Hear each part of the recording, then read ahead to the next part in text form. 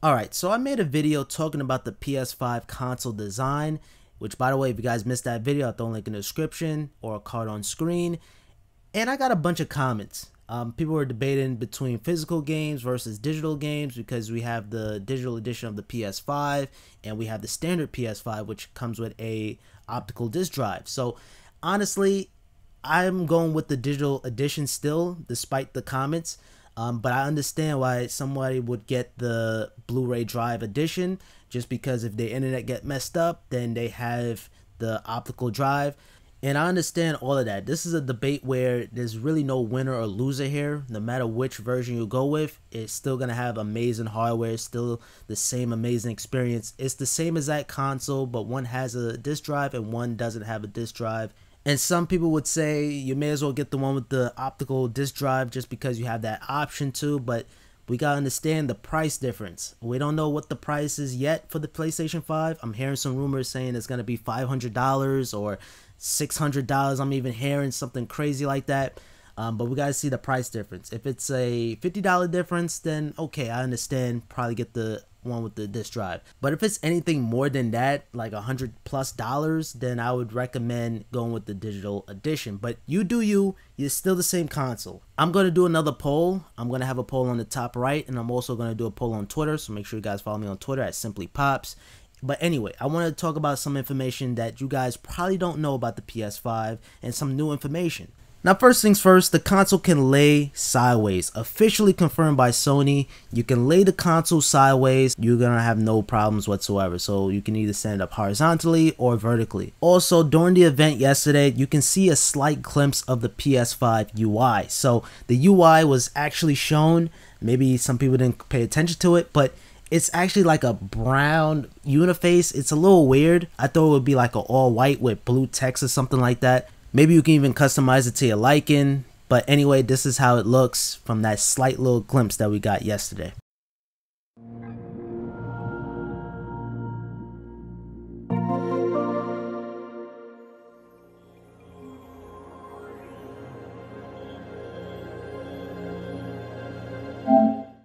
Let me know down in the comments down below how you guys feel about that UI interface of the PS5. Just that slight glimpse.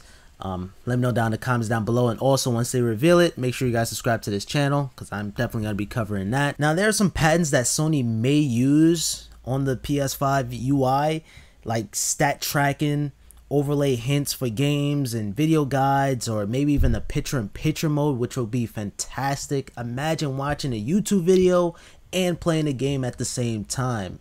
I don't know, maybe you're watching a walkthrough and you could see the video and then do it on the other side of the screen. That would be like a great feature. I hope Sony adds that. Now, another thing too, the PlayStation 5 is physically larger than you might expect.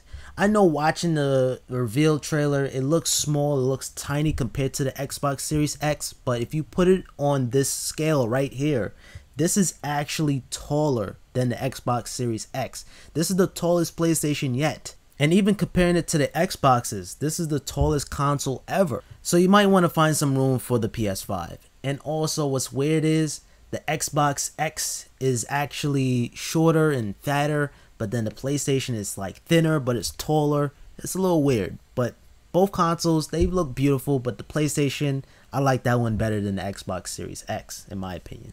But moving on from that, the Playroom will be pre-installed and will be free on all PlayStation 5. So yeah, so the Playroom, similar to the PS4, that's going to be pre-installed on all PS5s. And just to quickly answer yesterday's video, yes, if you pick up a regular PS5, you can play physical and digital games. If you pick up the digital edition of the PS5, you only allowed to play digital games. And like I said on that video, unless Sony comes out with an attachment, that's just, you're just downloading all your games. Now, as for the pre-orders, they're currently not available yet, but you can sign up for email notifications through Best Buy. Expect to pay a deposit up front to secure your PS5 console. Expect to pay maybe either $50 or $100 just to hold your unit. And I think we can all agree those days of lining up outside for a console, those days might be dead. Because the whole COVID-19 thing, and maybe people just don't do that anymore because we have online shopping. But yeah, I don't know. Only time will tell if people are going to do that.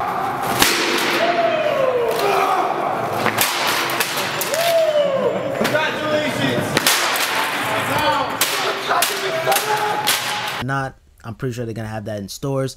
But hey, I don't know. I can't wait for the PS5. I can't wait to see what's inside, what's powering it. Can't wait to unbox it, review it. It's gonna be amazing. Now, things to keep in mind of: you have 6 fans with a vapor chamber. That's according to the console dev kits.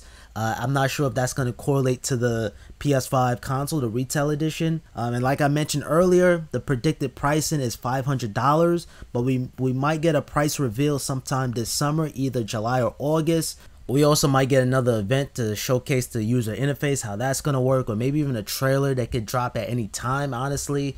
Yeah, things are looking good for PlayStation and Sony.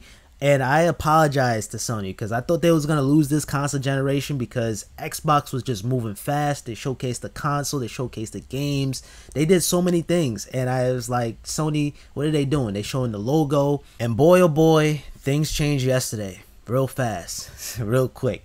And yeah, I was wrong. Also, the memes are going crazy. The PlayStation 5 design memes are going crazy. Some people don't like it, some people love it. And yeah, it's gonna be memes for anything that's new and foreign. You got people saying it looks like a router, it looks like a building. It's just hilarious. But we're gonna get used to it, and I'm also curious to see a slim version of the PS5, how they're gonna do that, how that's gonna look, how the Pro version is gonna look. And that's just me. I just love seeing designs of consoles and seeing new software and new hardware. I'm a tech channel, really and truly, but in my heart, I'm a gamer. Alright, let me end out this video, guys. Thank you guys so much for watching. Thank you so much for all of your support. That means a lot to me. Make sure you guys subscribe if you guys want to see more PlayStation 5 coverage. Drop a like on this video. Help me out tremendously. And all that, your boy Pops. And I hope you guys have a simple day. Peace.